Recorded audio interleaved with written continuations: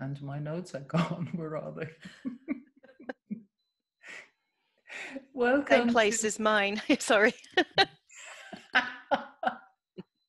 We're off for a good start.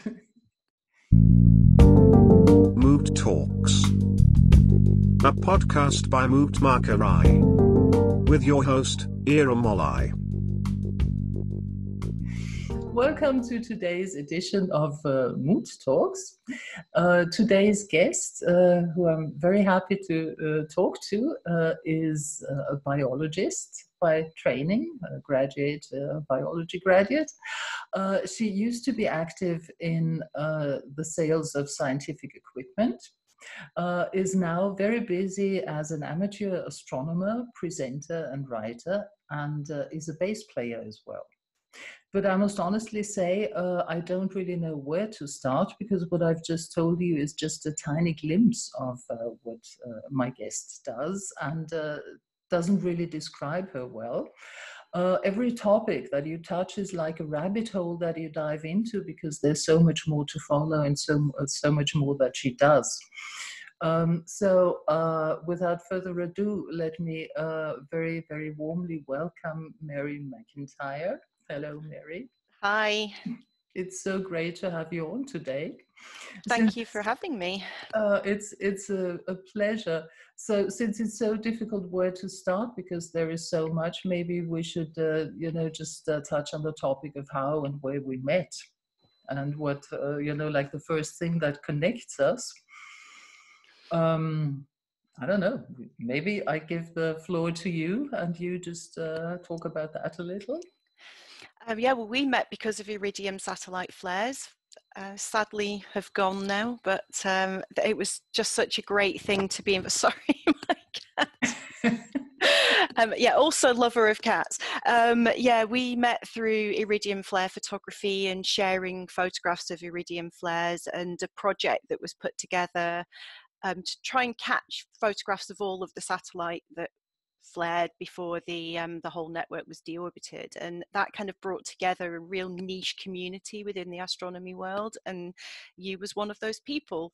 And it was really nice to connect with people that had a love of those things, because I know they were a bit of a love-hate thing, but not many people kind of kept spreadsheets and records of all the Iridium flares that they captured, and that was one thing we all did, which I thought was a great connection. Yes, I guess it immediately sort of got us close, because we shared the same passion for that, which it's a sad thing, because it's over now. So I know. we have to rely on our records and all the beautiful pictures that we've taken. So I guess this brings me to like the first point. When we talk about iridium flares, it has to do with the night sky. So what I mainly do there is look up and think, well, this is wonderful and marvelous, and take out my smartphone to take some pictures, and that's just about it. Yeah? But with you, it's a whole different order of magnitude. So you actually, you say you're an amateur astronomer, but you have got yourself some training, if I understand that correctly. Is that right? Yeah, I mean, I've loved the night sky since I was a child. My mum loved the moon because she remembers seeing the moon landings when she was a child, and I kind of got my passion of the night sky from her. And before I could even read properly, I was looking at star maps and the mythology of stars, the ladybird books about the constellations and the Greek myths, and that really captured me. But as an adult, once you start working, it's quite a difficult hobby to maintain practically, because you can't stay up till 5 a.m. if you've got to get up for work the next day. So it sort of took a back burner. It was always an interest. And then I moved to London when I was 18, and you can't see an awful lot from London. There's a lot of light pollution. So I remember seeing Comet Hale-Bopp, and I kind of always wanted another telescope. I had one when I was 11. It was a bit rubbish, didn't really know what to do with it, didn't really have a mentor, but that interest was always there. But when I became disabled and couldn't work anymore, I had the opportunity of doing the Astronomy GCSE, and that just really reignited it. I mean, I was already using my telescope again, but that got me into trying astrophotography, and it just went on from there. Once I started to learn, I thought I knew a lot about astronomy till I studied the GCSE and realized I knew nothing. and I wanted to know more. So I went on and studied with the Open University and did the certificate in astronomy and planetary science, which again was next level of information. But while all that was happening, I was carrying on with the astrophotography, getting better at that, getting better equipment. Through astronomy, I met my husband and he built us an observatory. And so we kind of took everything to the next level there. And then off the back of that, I now do a lot of astronomy talks and astrophotography workshops. And I do talks from age 2 to 100. So I'm kind of covering lots of different topics, all to do with astronomy, lots of different places around the country. And so, yeah, it's been amazing. Actually, sometimes I'm so busy writing talks and I write some articles for Sky at night that I don't actually have time to do any practical astronomy. So I've got so busy with astronomy, I can't do astronomy sometimes, which is a bit frustrating. But, you know, equally, I love getting a magazine article that might be something that's slightly outside of my comfort zone and makes me carry on learning, which is, you know, what we're always doing in this hobby. So I keep very busy kind of within the community. And yeah, well, so I'm not really fearing that you will get out of practice soon, because I very often see your astronomy pictures on the social media, so I guess you're well in practice. Yeah, but not as many pictures as I'd like, but I've managed to fill up another hard drive in the last 12 months, so I'm doing something. So, and I guess you've also started a couple of things. You're very motivated to showcase what women do in science and in astronomy as well. Is that right? Can you talk a little about that? Yeah, definitely. A few years ago, some friends of mine were running the Knowledge Observatory in the north of England, and what they were doing there is taking children or teenagers from slightly deprived backgrounds or people that didn't have the best time at school, and they were using astronomy as a vehicle for teaching core subjects. And it was a really great thing that they were doing, and they realized that there was a huge disparity professionally in senior roles of women in astronomy. And certainly there was still a disparity back then as well within hobby astronomers. There are certain women that don't feel comfortable going to a star party by themselves, for example, that they're just worried about being out in a field in the dark with a load of men, which is crazy. And they set up the UK Women in Astronomy Network as a way of trying to bring positive female role models, both amateur and professional, to encourage amateur astronomers to keep going with their hobby, but also to try and encourage young girls into a career in astronomy and space science, and to show them that there's a whole world of careers out there within STEM subjects. And I took over the running of that a few years ago, and it's primarily social media based, but if there's ever a story of something interesting that's been done by a female astronaut or a female speaker or anything, whether they're an amateur or whether they're a professional, we try and share those stories on there. But we also showcase anyone that we've got a Flickr group for female astrophotographers so that other women can go and get inspiration from what those women are doing. But we share stuff that's relevant to male and female. We're not kind of an exclusively female social media. There are male followers there as well who are interested in helping spread the word of what women do in the hobby and professionally. But also there's information that's relevant whether you're a male or a female. It's just about astronomy as well. So it's not one of these kind of, oh no, men allowed kind of platforms. That we do have males as well, and they've been instrumental in helping get the word out, which, you know, I know a lot of men that are very passionate about promoting women in not just astronomy but computer science and physics and that kind of thing as well. So it's been really nice to kind of be involved with that and just try and help people as much as possible.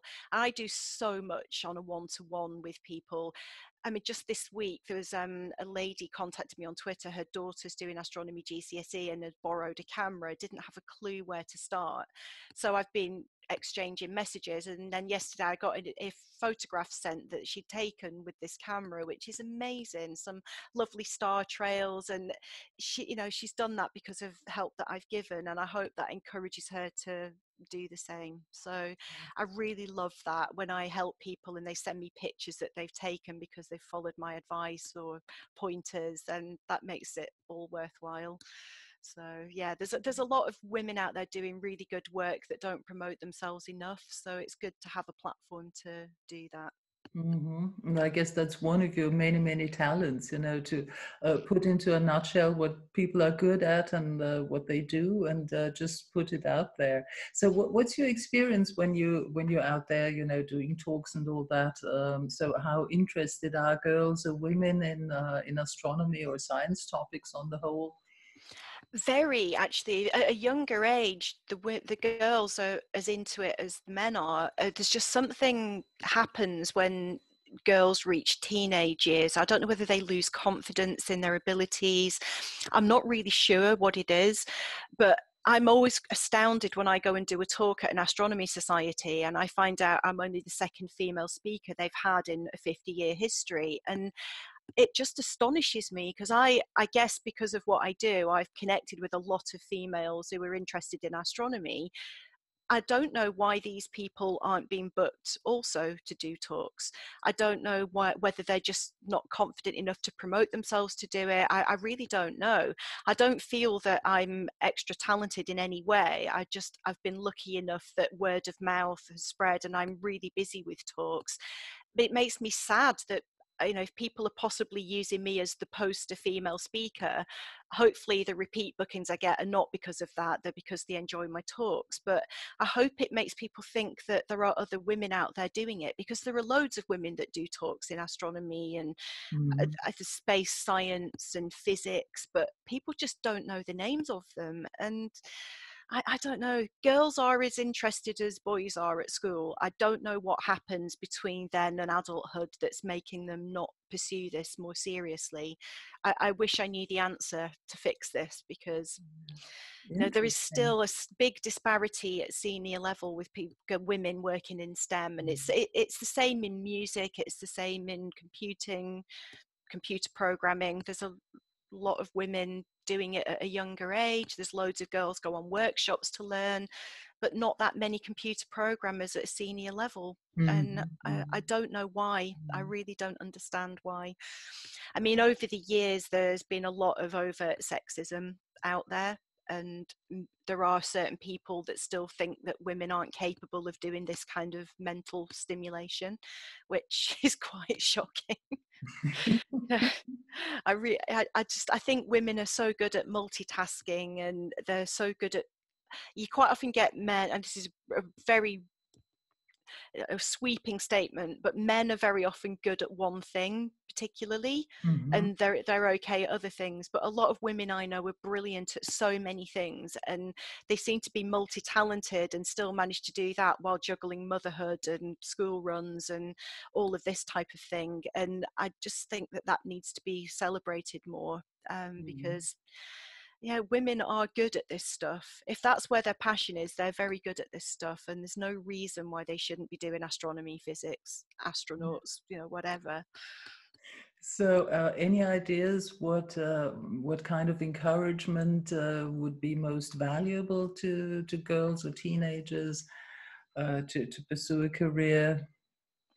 I think just constantly, if you have a social media presence yourself, just sharing stories of other women that are doing it, showing them that there are role models out there. I mean, very often if you say to just a general group of people, name a famous female astronomer, they could probably name Caroline Herschel, possibly a couple of others. But I do a talk on women in astronomy, and in an hour I can fill the time just people before Caroline Herschel. There isn't even time to talk about the people after her. So we need to get the word out more about the important role that women have played previously in history, because there's a lot of women that did. Women had to go through hoops to be able to get jobs in astronomy in the kind of 19th century. They had to be way overqualified compared to the men. They were paid far less. And then if they got married, they usually had to give up their work. And despite that, they were still doing it. These were the women that just thought, no, we're going to break the mold here and just get out and do that.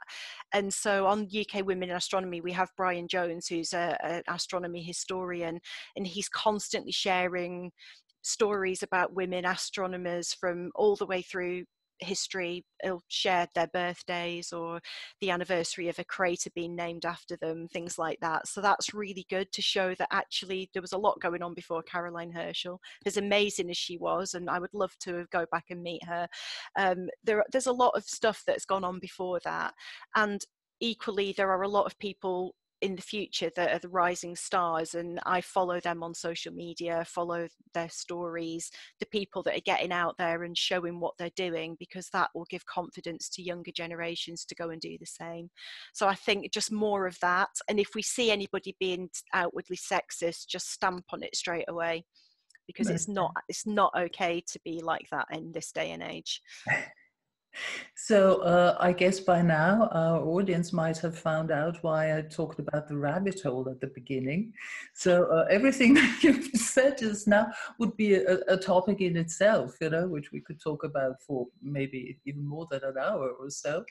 But you've given me some, you know, keywords already about the many talents that so many women have, and I just sort of have to pass this back to you and move on to one of your other passions and talents. So you're also a bass player. And that's also something that unites us. Yes. I would always be far too scared to call myself a bass player because my level of doing it is incredibly limited, but I have a great passion for it. So what do you do as a bass player, and how did you get there, and how does it fit together with everything else, if it does?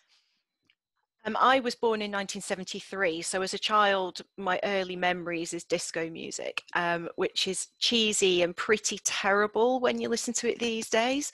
But there's one thing that runs through disco music, and that is amazing bass lines. And those guys really knew how to funk some bass, and I was tuned into that before I even knew what bass was. I became a dancer when I was a teenager. I used to do lots of different styles of dance, like ballroom, Latin, and rock and roll, disco. And the disco is the stuff like Earth, Wind and Fire, dancing to that stuff. And you're really locked into the bass, whether you know it or not. When you're dancing, that's what you're dancing to.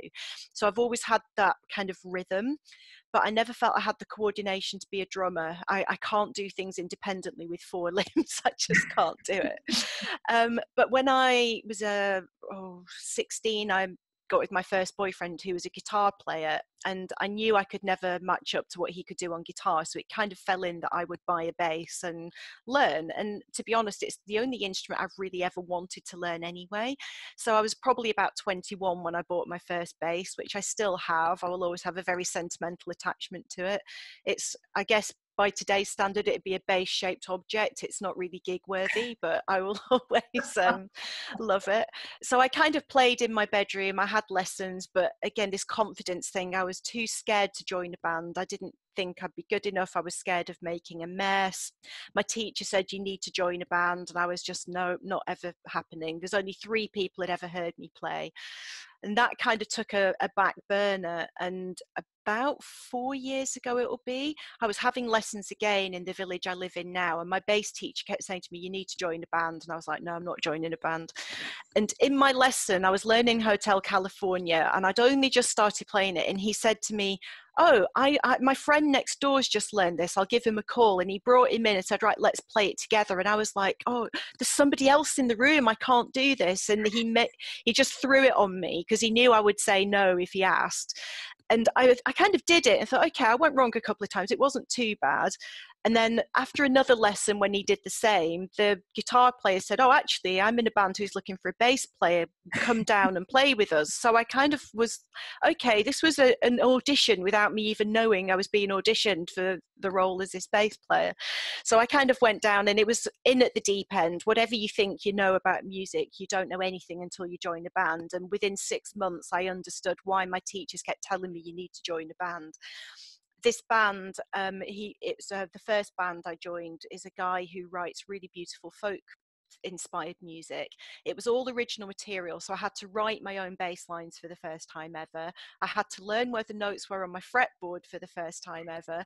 I had to understand what I could play over a chord for the first time ever. So it wasn't just suddenly learning a song anymore. It was about understanding composition and and I just threw myself into it and absolutely loved it. The first time we played an open mic night, I was almost sick with nerves because I was so frightened of playing in public. And I guess it took a year of severe stage fright before I started to actually enjoy it. And at the same, around about a month after I joined that band, another band with the same guitar player asked me if I'd come and jam with them as well. So I ended up in 2 bands. I never do anything by halves. So I joined 2 bands, and suddenly I was kind of doing open mic nights and gigging with 2 bands. And again, it took probably 18 months of regular gigging before I got over this abject terror of being on stage. What really broke the stage fright for me was my band was due to host an open mic night, and the guitar player cut his finger really badly, and he said, oh, I'm going to have to cancel. But it was near Christmas, and I knew there were loads of people in the village were looking forward to it. Contacted another singer, can you step in? No, I've got laryngitis. So I had 48 hours. I thought, right, I'm going to have to step up and do this. So I had to learn lead vocals to 8 songs in 48 hours. Wow. And then get up and perform lead vocals and play bass at this open mic night. I didn't enjoy a second of it. I hated being on lead vocalist. I really hated it. But after that night, there is nothing now that scares me about performing, because it was just, I didn't have enough time to talk myself out of it. So I'm kind of glad I did it, but I never ever want to be a lead vocalist again. I just really didn't enjoy the experience. But since then, now when I get up and play bass, I just enjoy it, and I'm not bothered if I go wrong. I just want to look like we're having a good time. And a new band that I started playing with recently, we play really upbeat songs that everyone knows and sings along to. And so I've got a nice mixture now of stuff that's our own composition, stuff that's covers, and a real mixture with the 3 different bands that I've been involved with. So yeah, my bass skill has definitely improved massively since joining those bands. And now learning a new song can take me 2 hours, where it used to take me a month. So you pick things up a lot quicker, and my technique has definitely improved, although I've got a long way to go, I think. But I do really enjoy it, and if I haven't been playing for a while, I just kind of feel a bit like, oh, I need the music. I think music's very healing, isn't it? It can be a good experience. So Absolutely. I feel exactly the same. I miss it when I don't do it for a long time, and there are those. It always happens late in the evening, where I think I have to play some bass now. Yeah. And of course I have to put the volume down and everything, but then I just put on some music that I like and try to play along, and I don't know, afterwards I'm sure, it feels so good. So it's good. And the stuff I listen to generally is not necessarily what I play with the bands, but I like the fact that, and I would never have contemplated learning a Bruno Mars song, but actually there are a couple of Bruno Mars songs that are incredibly fun to play on bass, and that would just not have even been on my radar. And I'm getting to play pop punk, I'm getting to play classic rock, I'm getting to play some kind of Dusty Springfield type stuff, and it's just such a wide variety of music, and it's really good to just get those different styles learned, because you can't just be, well, you can just be a rock bassist, but I like to branch out and learn different styles. So having the folk and the rock and punk and just all these different inspirations, it's just really good fun to learn the different techniques. And the YouTube's great as well. If there's a particular style you want to try and mimic, there are so many great YouTube tutorials out there which lose me within about 30 seconds, but you kind of pick up the basics. And there we go into another rabbit hole, and we could talk about this for hours. There's another thing, Mary, that I would like to address. I started off introducing you as a biologist and someone who sold scientific equipment. So what happened to this science career? We have not talked about that yet. Has this been lost in the past, and if so, why? Yeah, well, what happened when I was working in a research lab in the 90s, I was only 21, I was doing my degree part-time at the time.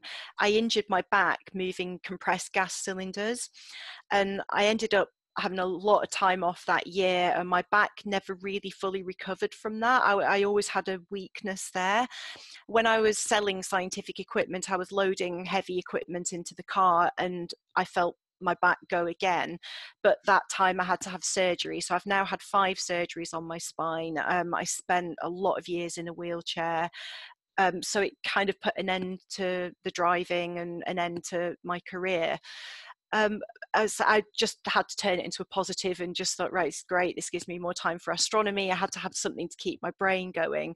So I still have a lot of spinal problems. I have a lot of pain issues. I've got hardware in my spine that tells me when it's going to rain because my screws ache. It's just crazy. There's kind of this internal barometer there. So if I've been busy doing talks or I've had a night out in the cold doing astrophotography, I know for a couple of days I'm going to be bedridden. If I have a busy week doing a lot of talks, the chances are I'll be bedridden for several days afterwards. But I'm strongly of the mind that I'd rather have those big positive days and then take the consequences and actually enjoy doing the talks and getting that mental stimulation. So I know some people think I'm crazy, but I always push too hard, and one of the side effects of, unfortunately, my condition is the pain causes me to have non-epileptic seizures, and it drives my husband mad because if I'm having seizures it means I've done too much, and you know me well enough to know that that happens on an almost weekly basis. So I've kind of got a bit better in the last year of listening to my body more, and if it's too much I just think, no, tonight I'm not going to go out imaging, I'm going to listen to my body and rest. But I really do a lot of craft activities as well. And even on the days where I'm in bed, I'm not sitting idle. I'm crocheting or knitting or painting or jewelry making or whatever it is I feel capable of doing on a tray in bed. That's what I'll do. So I never actually ever do nothing. I just can't. I'm now so stubbornly determined to not let this condition beat me that no matter what stage of pain I'm in, I'll crochet lead flat on my back if necessary, but I'll still be making something. So So I guess that's an incredibly amazing thing. So what touches me so much about you, and what I admire so much about you, is this incredible, on the one hand, this multi-talented facets of you, and on the other hand, this adaptability.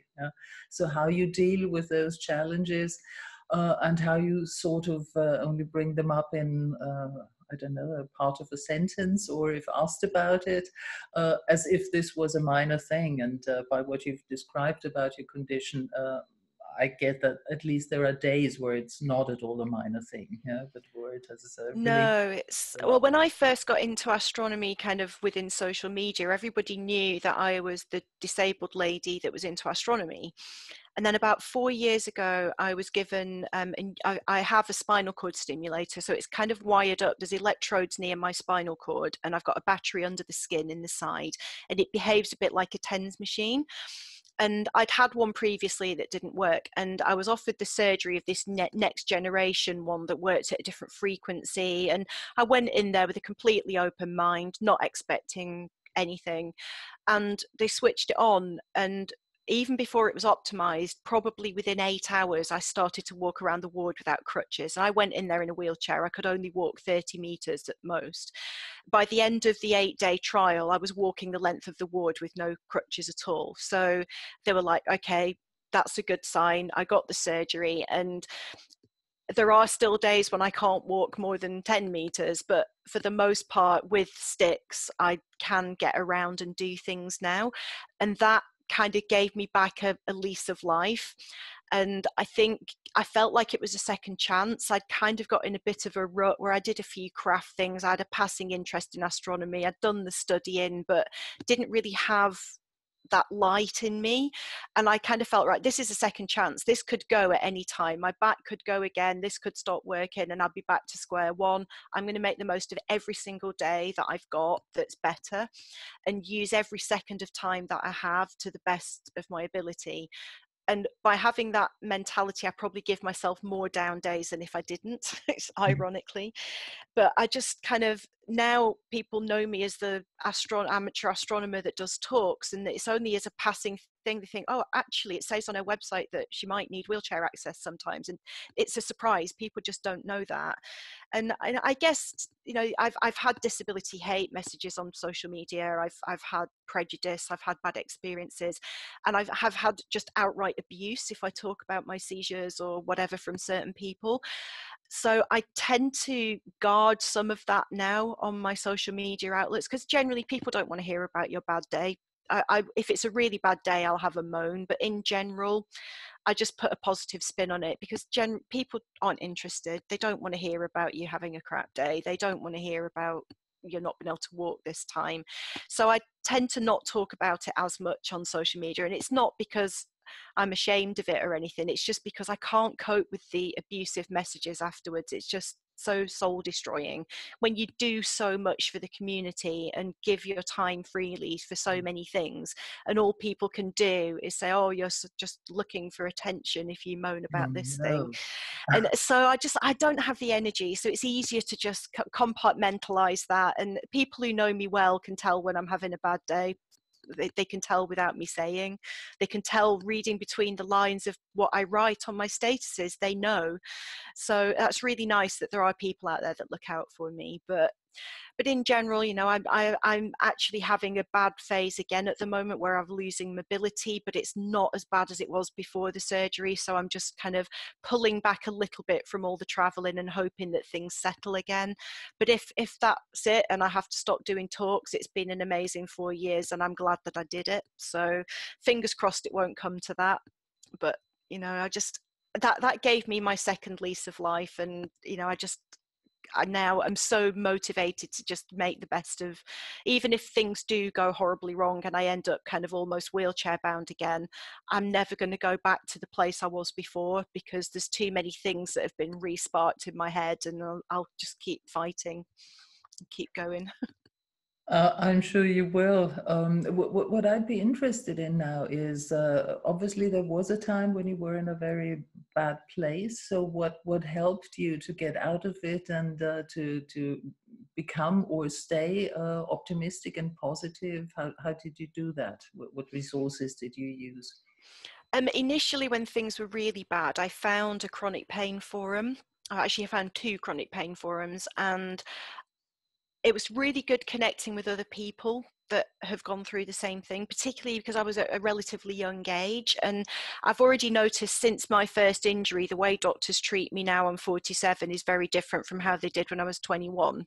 And now it's very much, oh, well, you're just getting older. They're not as keen to help as they were then.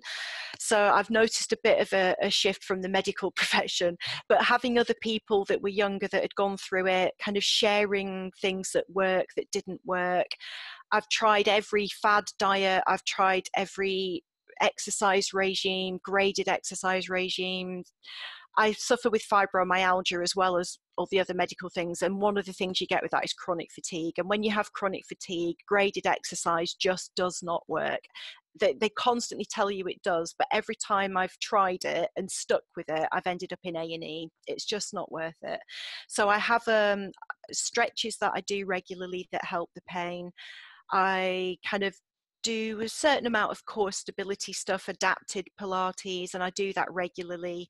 I do try and walk a little bit. Certainly I'm active around the house, even if I don't go out walking. So I kind of keep the activity levels like that. Otherwise, mindfulness has been a really big help. And I think I didn't understand mindfulness at all when I did the first mindfulness course. We're kind of staring at this raisin for 20 minutes and I'm kind of thinking, what on earth is going on here? But I stuck with it, and I found it tedious doing the daily meditations, and I was, this is just boring. But actually, after about 4 weeks of doing it, I started to look forward to the meditations. And I don't always make time to do that every day, but I've found one of the things we got very good at was acceptance. And by accepting what you've got and not constantly fighting it and try to change it, suddenly you've got energy left to actually live with it. And the pain hasn't got better. The pain is still there, but somehow mentally I just deal with it so much better. So even though I'm not doing daily meditations, I still, the principles of mindfulness, the kind of self-care being the primary thing, all of those sorts of skills have really taken me forward in a better way than anything I've ever done before. I've gone through hours of cognitive behavioral therapy and, you know, all sorts of stuff, and they've never really helped, but mindfulness did. And, you know, whenever anything's a buzzword, it's the cure-all for everything at the moment. And, you know, colouring books have got mindfulness written on it, and there's all sorts of stuff that just isn't actually mindfulness. And if you just let the preconceptions go, and for me, I actually found that once I stuck with it and did let the preconceptions go, it was a big turnaround point for me, and making me realize that I can still do all these things, even if I am disabled some days more than others, and just accepting that, yeah, some days I have to just stay in bed. That's fine. Just find something to do that keeps you active.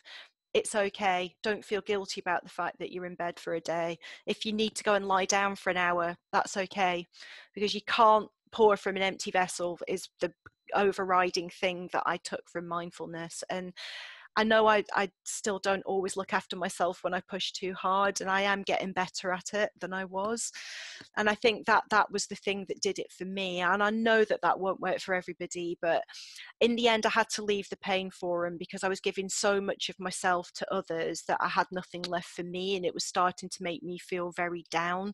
I was bringing everybody's problems home with me. After I'd logged off the computer, I couldn't sleep, so I was worrying about this person. And so it was good when I started, but then I had to kind of move away from that and step away slightly from surrounding myself with other people in pain.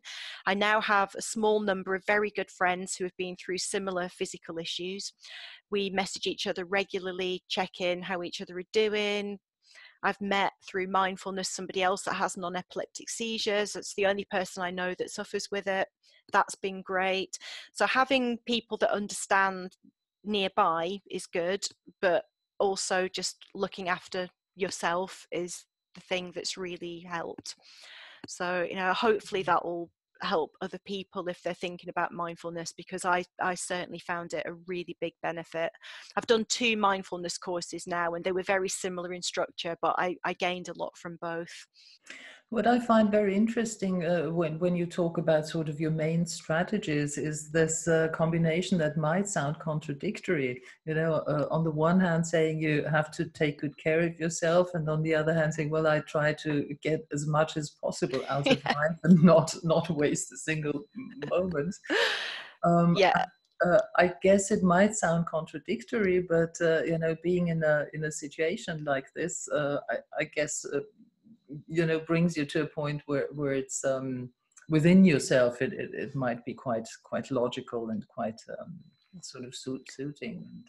I do push too hard still, and it drives my husband insane because, you know, he knows what's going to happen the following day or in the days to come. He knows I'm going to end up having seizures and fainting and whatever. And he can see that I'm getting tired and I'm not listening, and I'm still, I've just got to write this, I've just got to do that, I've just got to do this other thing. And he's like, go to bed. So he gets very frustrated with me. And certainly in the previous few years, I kind of got a little bit of extra energy and then just wiped myself out completely and spent a lot of time with facial injuries because of seizures and whatever. I'm getting better. The balance is definitely getting better, and I have had to cut down how many talks I do. I love it so much. I would do it every day given a chance, but I just physically can't. So I'm learning to say no. I'm learning to, I mean, I've had to start taking bookings into 2022 because I'm already getting so fully booked to, I mean, I've got loads of spare time in my diary, but I just can't say yes to things. So it is a bit frustrating, but you know, one thing that my husband always reminds me of is I quite often feel that I'm not doing a good job of all the things that I do, or that I'm in some way a failure because I haven't done 10 talks instead of 2. But he just says, well, look at what you was doing 5 years ago compared to what you're doing now. And just actually be proud of what you're actually achieving. And I don't do that often enough, and I think that's important. So yeah, I might have to say no to a lot of things, but 5 years ago I was doing 0 talks, so doing 2 a month even is good. And if that's inspiring other female speakers to have a go, then it's worth it. So I am getting a bit better at the balance thing. You know, it's always it just, you know, life is like that. Life isn't it, you can't plan and pace everything. There are things that come up short notice that you just have to say yes to, or you know, there are always things that are going to happen, and you just have to try and give yourself a bit of breathing space. And I find that even if I just go upstairs and lie down on the memory foam for just 5 minutes in my day, it will give me a bit of a relief from the pain, and I can keep going again. And it's taking that 5 minutes where you think you don't have time, but actually 5 minutes, lie down, do a short meditation, and you come out of it feeling refreshed and raring to go again. So I think it's having the confidence to say, yes, I do have time to have a break here, and just give yourself the space that you need if you need it. So yeah, I hopefully will find the right balance at some point, but I know the stubbornness is always there going, don't let this beat you. But well, I can relate so much to this thing of finding a better balance, you know, and I've only learned it, I guess, over the last year to do this, because I also had a spine surgery. Nothing as you know, serious as you have, but still, I have better days and worse days, and I had bad periods where I was quite worried about how things would progress. And about a year ago, I started to take breaks, to take real breaks, and to allow myself to lie down in between and to have a rest, be it 5 minutes or an hour or so. And I'm so much better now. And it's amazing what 5 minutes can do. It makes a big difference. It actually does. And you know, finding ways of how still to make use of this time. So I do a lot of work now simply lying down, you know, sometimes on my carpet, sometimes on my bed. I do a lot of social media research and you know, work for Mut-Talk, and it's perfectly all right, and on the whole I'm so much better. Yeah, so I could do with one of those kind of contraptions that hold something above your head, so when you're lying flat you can read a computer screen or a tablet, because I normally hold my phone up like this and I keep dropping it onto my face, and this has happened to me. So there's one point that you've mentioned already, that you sort of found an activity, a different kind of activity, of crafting activity for sort of every posture that you take.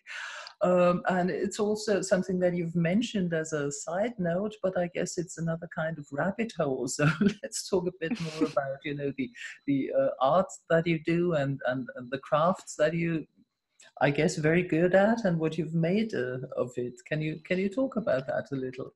Yeah, some things I'm not quite so good at, but I love learning new techniques. And actually, I did art. I did an art GCSE when I was doing my A levels. I didn't have enough room to do art at GCSE when I was at school, because I wanted to do the sciences and knew I wanted a career in science, so that kind of was more important. But I always enjoyed art. I did the art GCSE and really enjoyed it, and I carried on having art lessons throughout the 90s, and that was something else that kind of went on a back burner for a long time. And when I was at my worst physically, when you're physically disabled and you've lost a lot of things in your life because of it, and I went through so many losses, you do end up suffering with depression and anxiety. And I realized I hadn't left the house myself in 4 years by myself, and I found out that Sure Trust were running these artworks programs in my local area. So one day a week I would get on my scooter, go down the end of the road, and we would learn different art techniques that you probably wouldn't have done otherwise. But that was great. I learned so many new skills, but also it got me back out of the house again by myself, meeting with people, because I just became frightened of people. I was frightened of getting hurt. I was frightened of getting stranded somewhere, not being able to get home. So all this fear just started to go, and I was actually involved with so many different things. I was doing work, voluntary work with them in schools. In a school for children with disabilities, we did a kind of 3-month project all around Chinese New Year. So it got me doing all of these things and made me realize actually I still have something to give.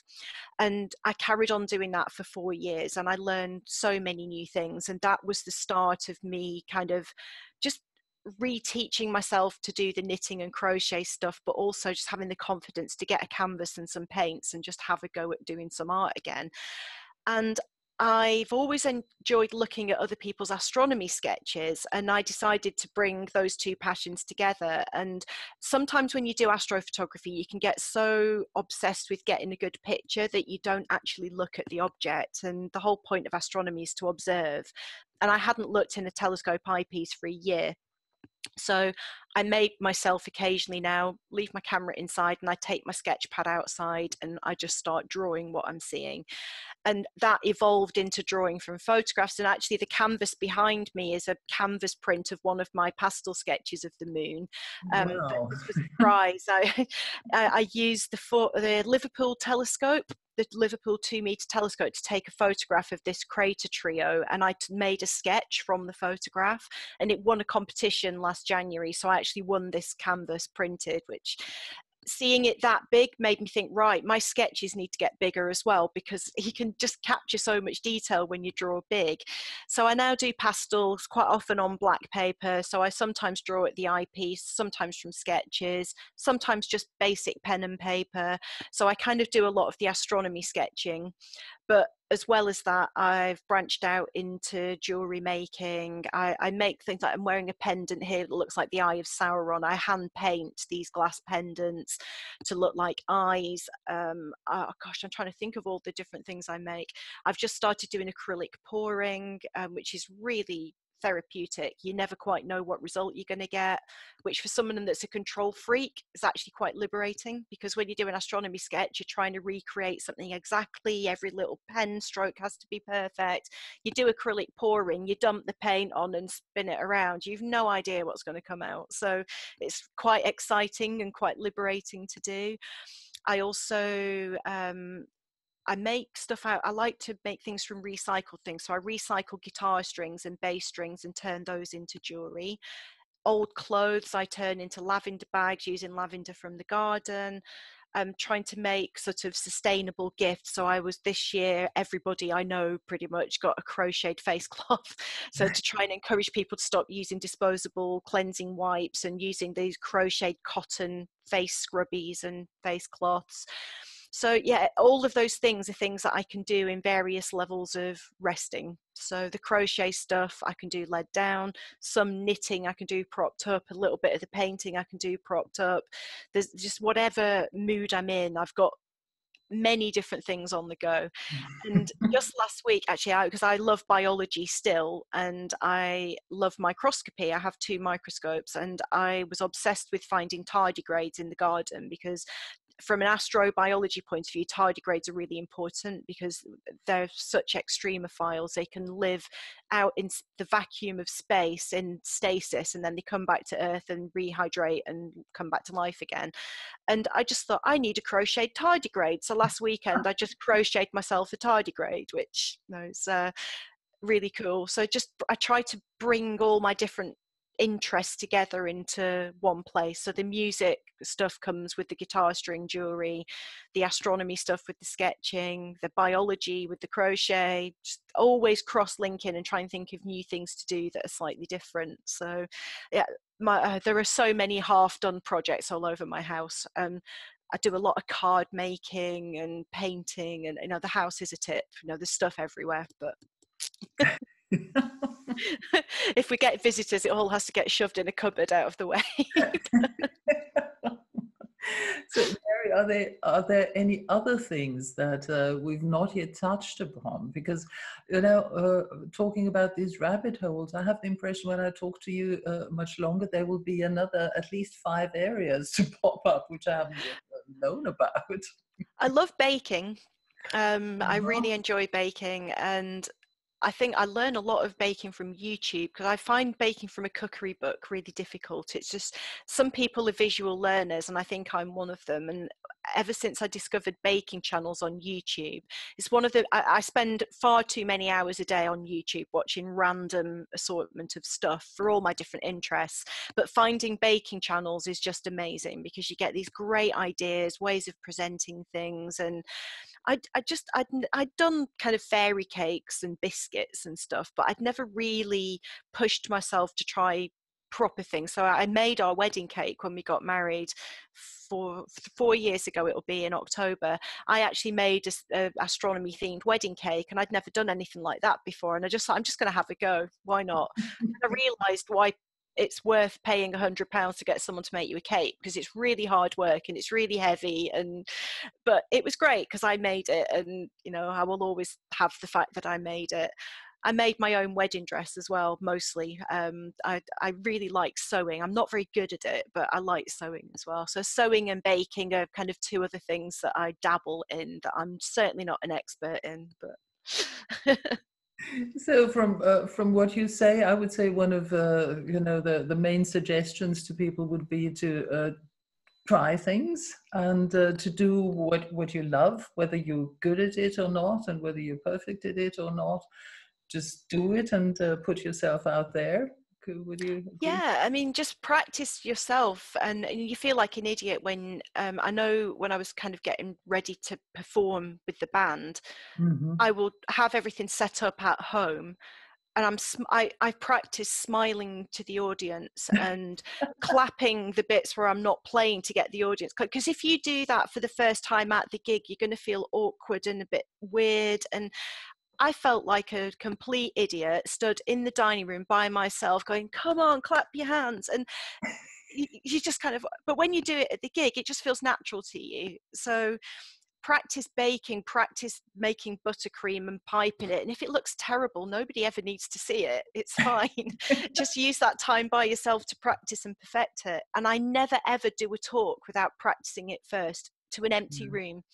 I feel really awkward practicing it just to my husband, but he's a great sounding board because he's so intelligent and he knows where my strengths are and he has really good suggestions. But for a first time through, I practice my talk with all the jokes, any funny things like that, completely alien on my own in an empty room. Mm-hmm. And that makes it feel more comfortable when you do it for real. And I think that's important, that you feel comfortable doing it.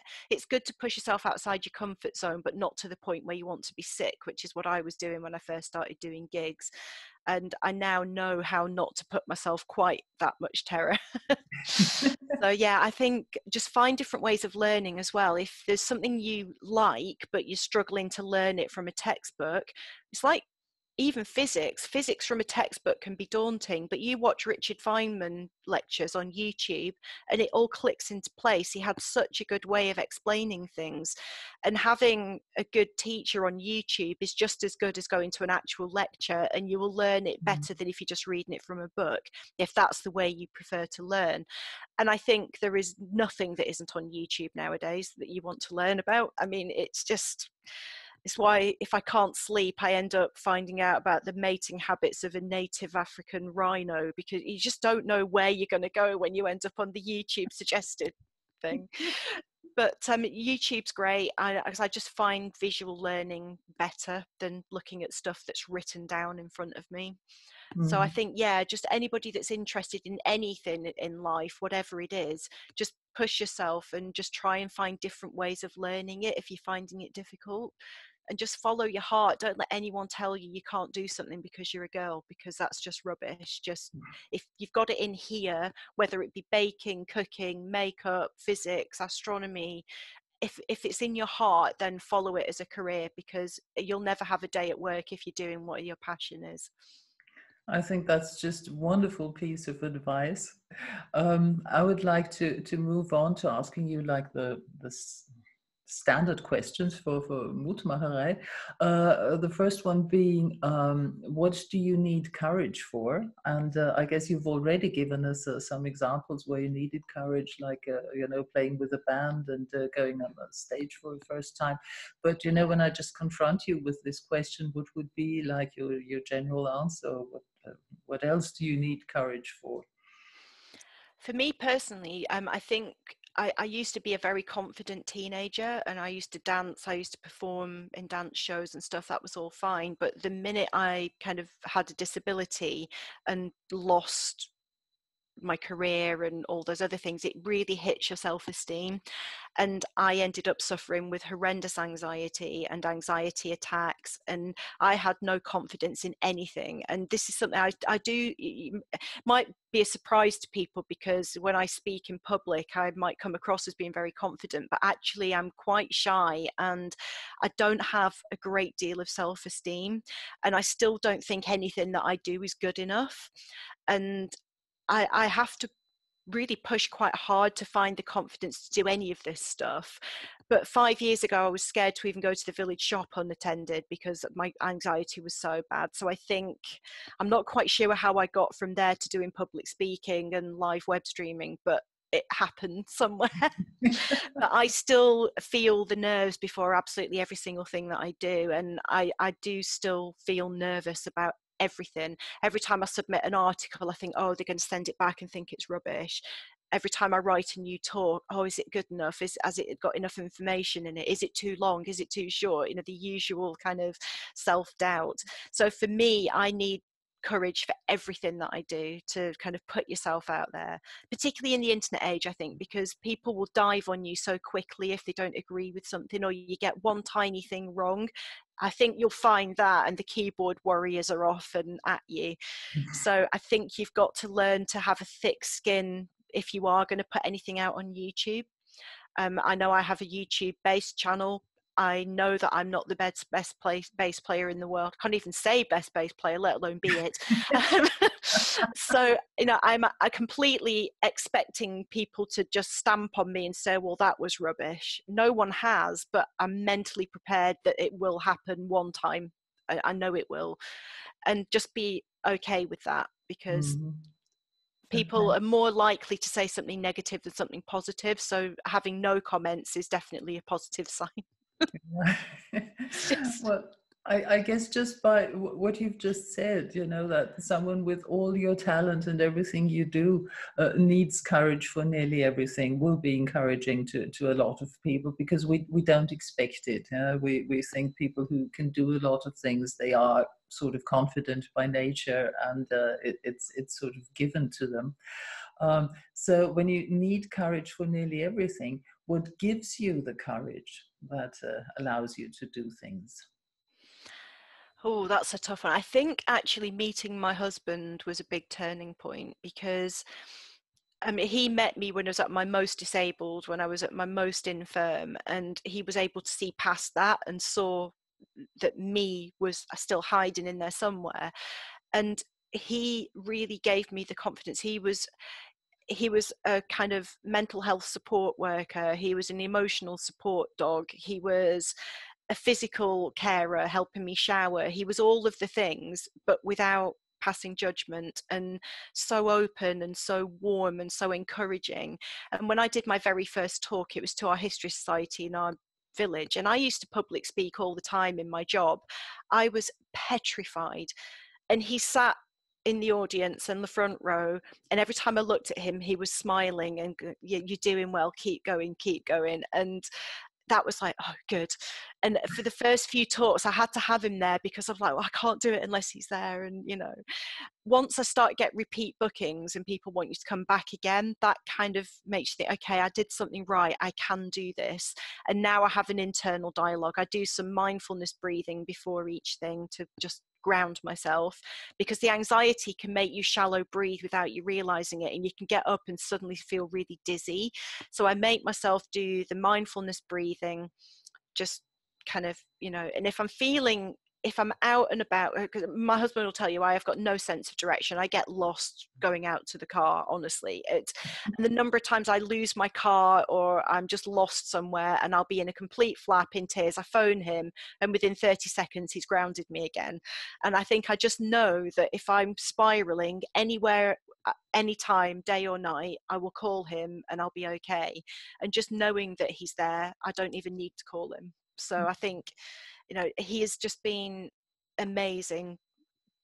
He has been the driving force behind everything that I do. And I know that I wouldn't have done any of this if I hadn't met him. So I'm so grateful that I was lucky enough to meet somebody and get married a second time round and actually find my soulmate who makes me do better than I ever thought I could. And he every day encourages me to do more. So I think having that, it doesn't have to be a husband, it can be a friend, it could be a parent. My mum has always been amazing as well, I have to say. She's always so encouraging and so proud, and my parents are really great. They love all the things I do, but Mark is the one that's there day to day when I'm having a wobble and think, oh no, today I'm just not feeling okay to even leave the house by myself. And he'll think, no, you're okay, you can do this. So it's been amazing. Oh, Mary, that's so beautiful. That's so beautiful. And what really touches me now is how incredibly much of this, this courage that you sort of receive from your husband, you pass on to the world. Yeah? Because to me, you're such an inspiration. I could easily imagine that this is the case for so many people. Yeah? With everything you do and with the the positivity that you have, and this attitude of always just do it and just put yourself out there. It's incredibly inspiring. So well, I think I've learned as well, if you do get something wrong, it's not the end of the world. They used to have this fear that, if I play one note wrong in the song, everyone in the audience will point and laugh at you. No one even hears the bass. They do. They're dancing to it. They just don't realize it. Most people do not really know what a bass player is doing.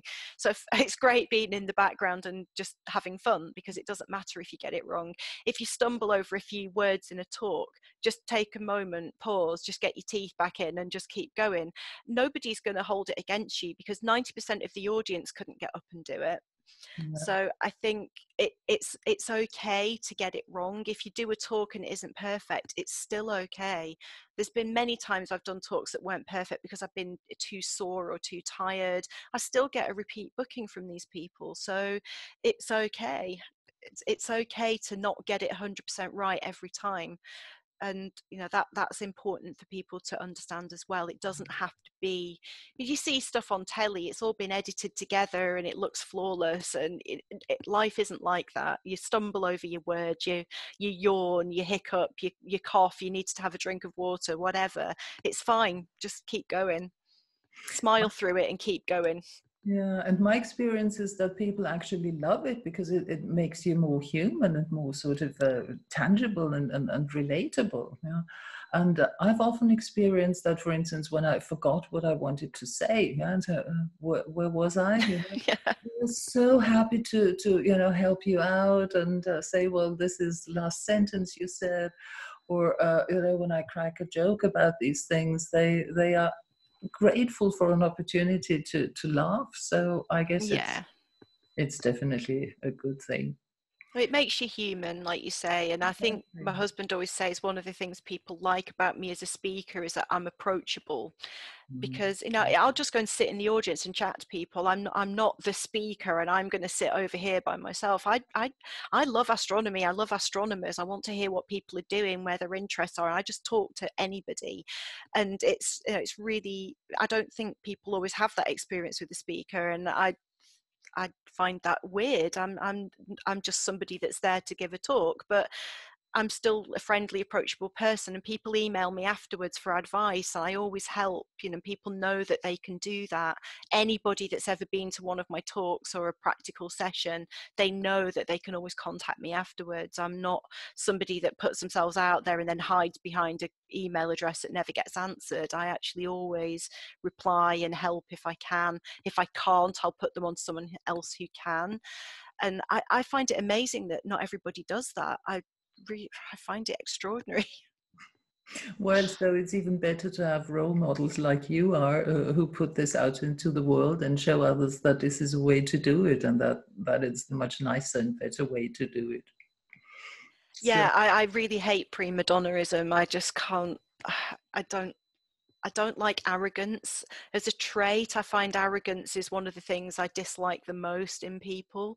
So I just hope I never ever develop any signs of that, because I really find it a horrible trait, and that's just not something I hope I will ever have. But I can't imagine it will ever happen to you. Well, when everyone tries to put me on a pedestal and says you're so good at everything, I just say, ask my husband how often I got lost last year, and he'll tell you I'm not good at everything. I can find my way around a night sky, but I can't find my way around on terrestrial Earth at all. So have you ever had to ask the police for help to find your car? nearly. I was on a multi-story car park that had just 2 levels, and there's only space for about 50 cars on each level. 20 minutes I walked around in circles on that top level, and I couldn't find my car. And by this time my back was gone. I had a trolley full of heavy shopping, and I was like, someone's stolen my car. I'm going to have to call the police. And I remember I've got a metallic gold 20-year-old Rover. Nobody is going to have stolen it out of all of the cars on that car park.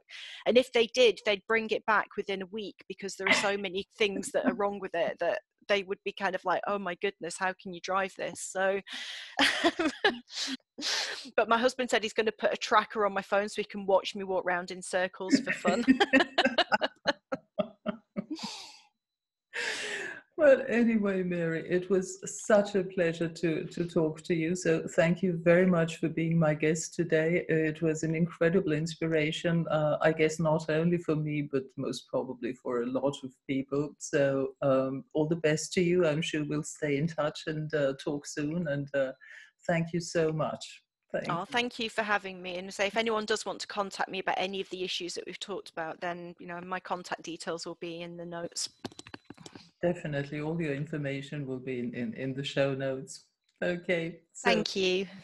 Bye, Mary. Thank you.